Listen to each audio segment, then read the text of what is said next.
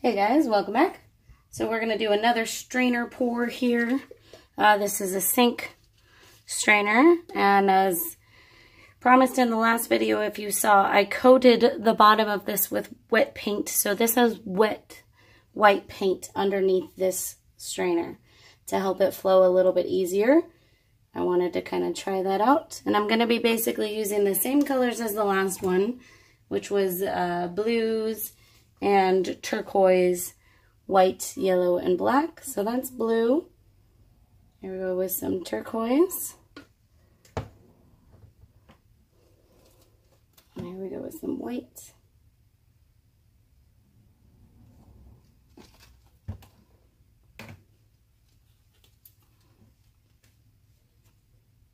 Yellow.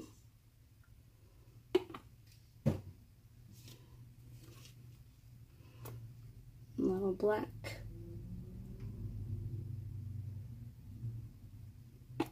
Okay, basically we're going to just keep doing that over and over. So I'm going to speed this up so that you guys can watch it in fast mode.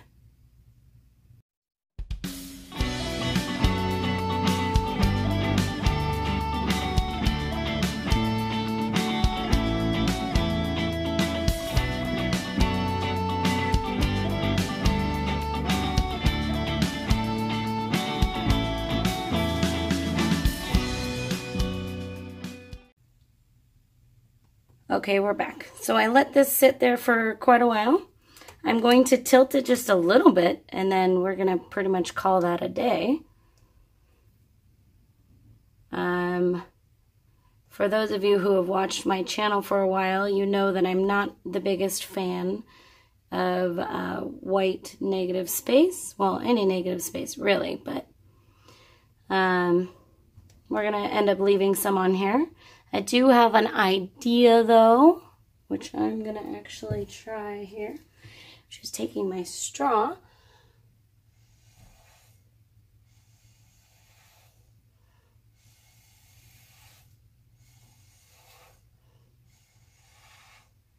There we go. I think that adds to the flower look, plus then we have less negative space.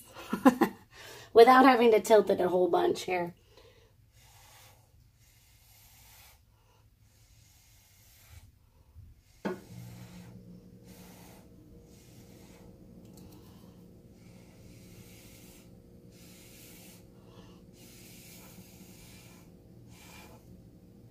Cool.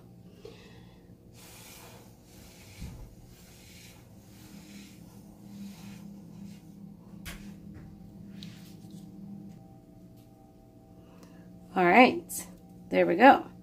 I think I'm quite happy with that. One more right here. Okay. So let's go ahead and do our close-up. All right, so we have the bottom right corner here. Let's go up to the top right corner. Upper left-hand corner. And the bottom left corner over here. And then, of course, the middle. Oh, yeah, and I forgot to say, you may have noticed in the sped up part that I dripped a little bit of the yellow right in the center there, because I definitely wanted it to have the flower look.